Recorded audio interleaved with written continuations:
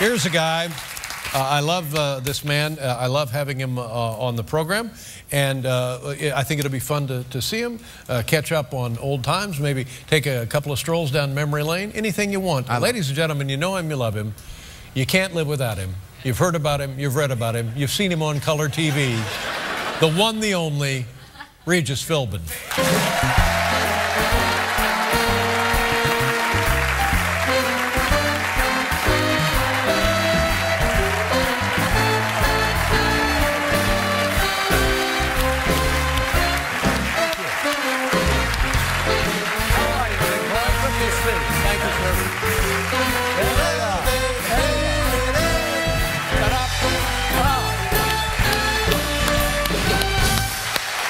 Thank you. Thank you very much. Regis, you look fantastic. I try to look nice for you tonight. You look great, and you look summery and yet ready to go. Are you still wearing wool? What is that? I don't know what it is. Maybe I am. I don't care. It's July, you know. Listen, I have a question to ask you. Not about Anthony Weiner. No.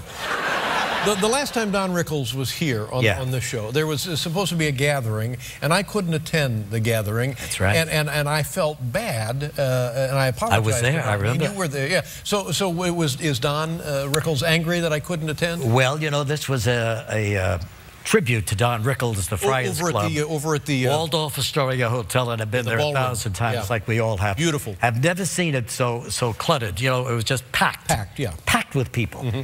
And every comedian, every young comedian, old comedian, got up there and made a reference. It was a tribute. It wasn't a roast. No, I said it was a tribute. Yeah. Yeah. Okay. So, and you know, the funny thing, Dave, is this, is that, you know, Rickles has never used the word to get a laugh. You know, I think that's true. Never. Yeah. Because he didn't need to. Exactly. So the guys who were going up there were all told, hey, don't. Yeah. Because he doesn't want to hear it. So they were all pretty good. Mm-hmm. You were about the only one who didn't show up. I can't. And Rickles said, well, why do you think Dave can't be here in person? I said, I don't know. Why couldn't you make it? People wanted to see you. Rickles, you know, he loves you. It really would have been nice for you to be there. What night was it? What it was a Monday night. Monday. Oh, that's the night I eat glass.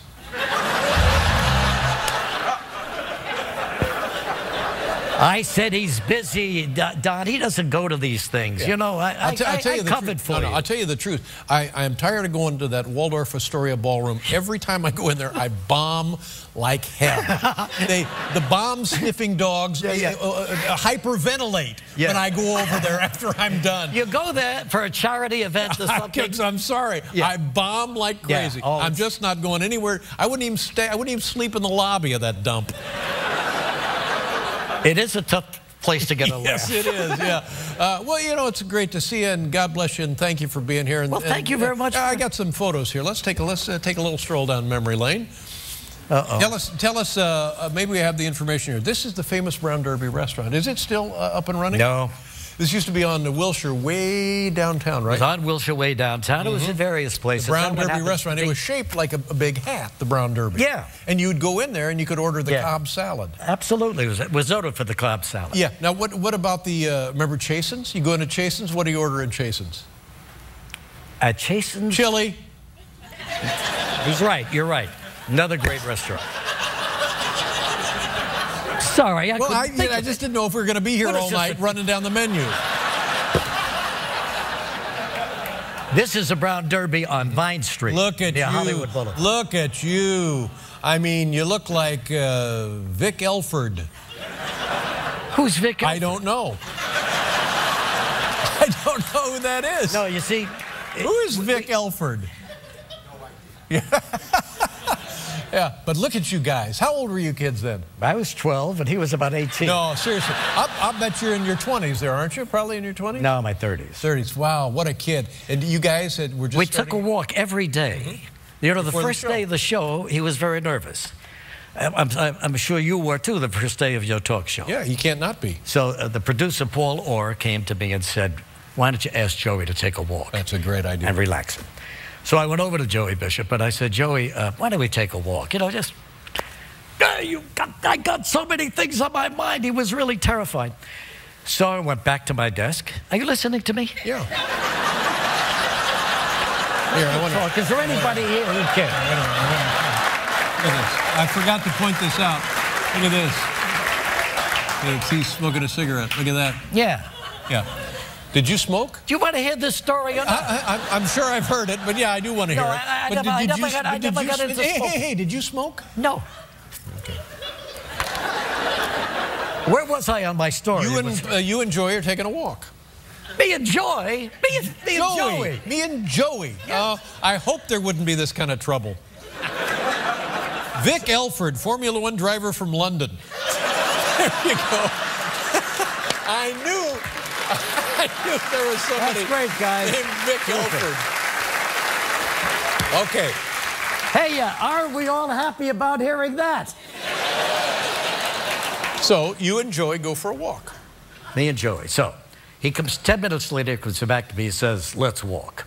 And we walked every day for 3 years. That's great. Paul and I should do that. It's not too late. Let's do that. Where are you two going to walk?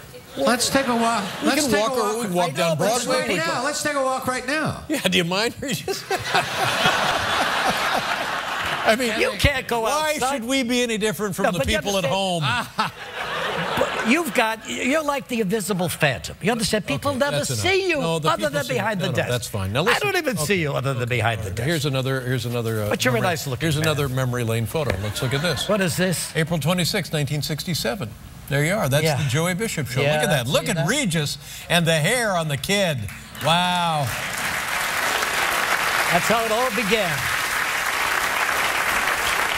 You know, in those days, I was working at a television station in Indianapolis that carried the Joey Bishop show. No kidding. And I would watch the show each and every night. No, are you serious? I'm absolutely serious. How'd you like us? Oh, I enjoyed it. I thought it was great. Yeah. What I always thought was interesting was, speaking of material that suits and coats are made of, Joey always seemed to have like a tweed sport coat on. And I thought that looks unusual for Southern California to be wearing a No, I think you were right, yeah.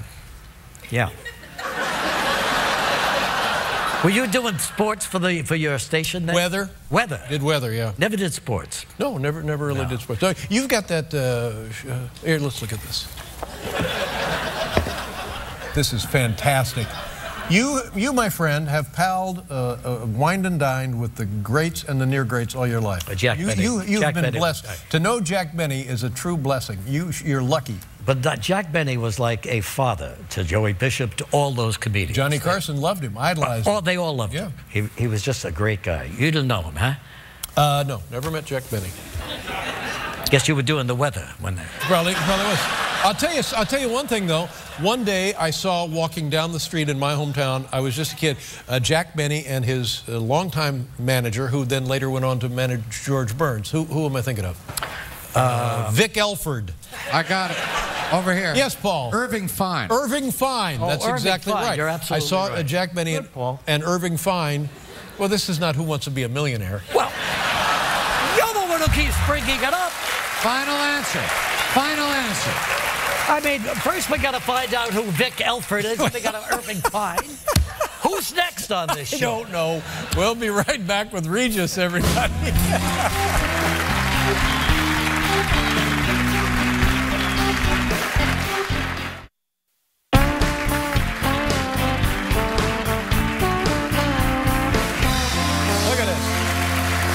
Good we look. Nice. I mean, our combined age is over 200, but look at how good we look. I mean, we look like guys, you know, having a good time. Yeah. Now tell me, how's your health? I heard there was a thing and you had it taken care of. Yeah, there was a thing. I found that I was having trouble walking more than 2 blocks, and I would pain or something? Yes, pain and aching in my hips. Now, have you had a hip replaced, didn't you? I had a hip replaced. So you thought maybe trouble with the hip? Well, no, I thought it was trouble with the legs. So I went in and finally got an MRI, and my arteries were clogged with plaque. Oh, no, I don't want to hear this. When you say clogged, top to bottom, or just in one location, or where? No, in both locations, leading into... All the way down? Yeah, leading into the hips. No, the hips... Wait a minute. Oh, my God. No, you said my arteries were clogged. Yeah. So that suggests to me from your heart all the way down to your feet. Right. Clogged. Well, not down to my feet, but in through here, in through my hips, my buttocks, and down into my thighs. Inactivity. Inactivity. Maybe he's right. I don't know. I can't help you with that. But let me tell you what happened. So I got these MRIs done early in July. And the doctor says, yeah, you know, we're going to have to put some stents in that area. Have you ever had a stent? I've had a couple of stents. But this was really an operation type. Oh, I know all about this. Now, where do they put them? You go one on each side, bilateral. Right here. Right there. See, right. You see, it's right before... You're okay, everything going up and out of your heart. That's all okay. Right. Comes down out of your heart into your groin area. Yeah. And then it splits off into your legs. Right. And that's where the clogging is. Right in here. Right in there. Yeah.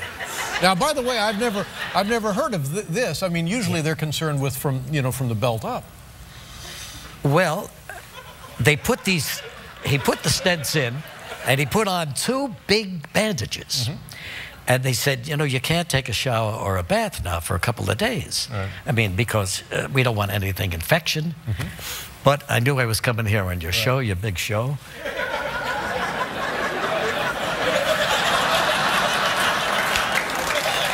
So, on your behalf, I took a shower anyway. Thank you. Thank you. Just for you. Now, would you take a shower for me?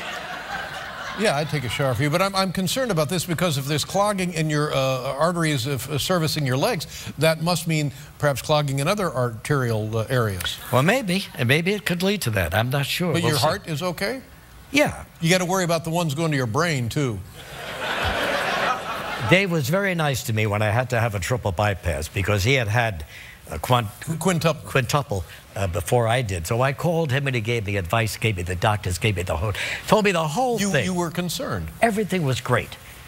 And the night before the operation, I couldn't sleep. I was nervous. And so I tuned you in. And you were very hot that night. And your shortwave set?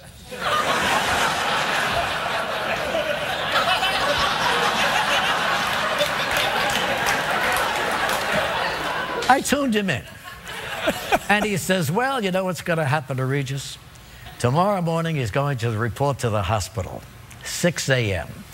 They're going to strip off his clothes, put him on a gurney, roll him into the operating room, and bust him open like a lobster.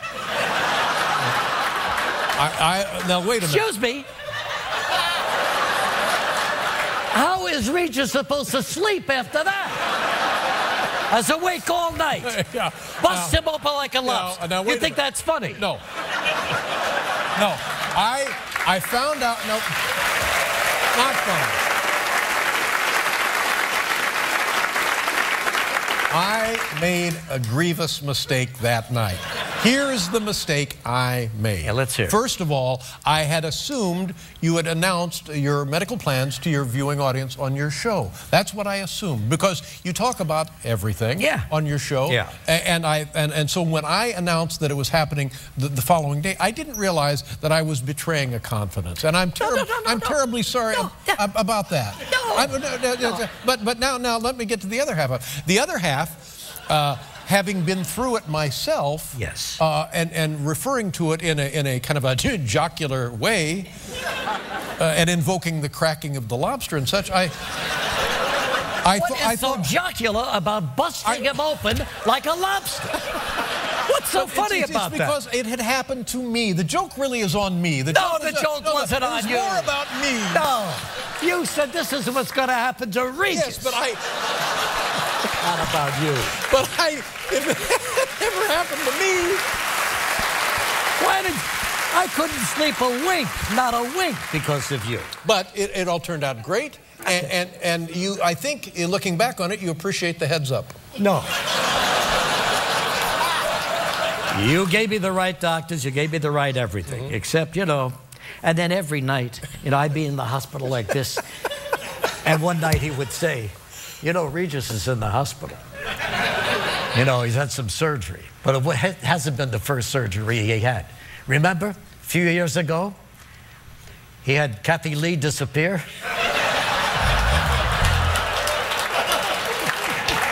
Why? Now listen.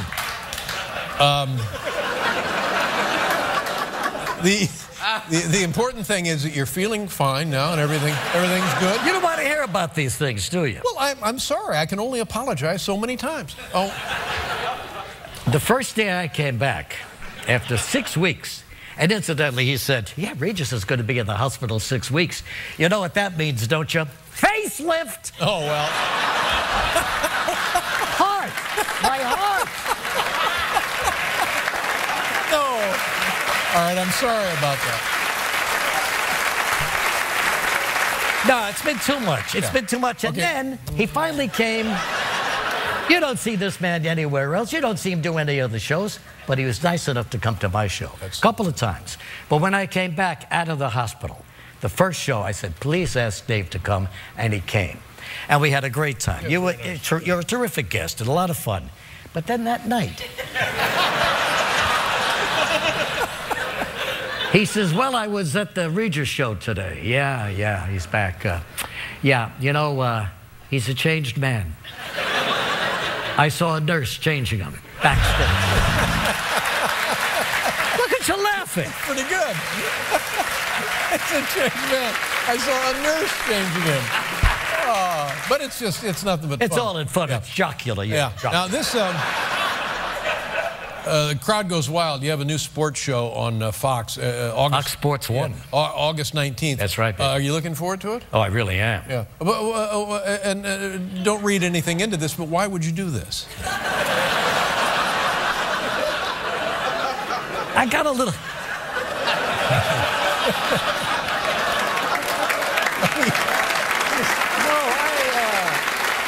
I've been out of it for about 1.5 years, and I thought sports, you know, I love sports. This is just to get you out of the house. That's all this is, isn't it? You know, who else is on the show? We got a great big defensive end who 14 years in the NFL, 2 Super Bowl games. His name is...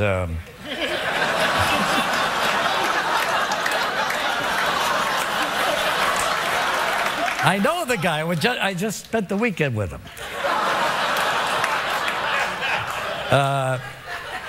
Travis, honest to God, isn't this is really embarrassing. What is it?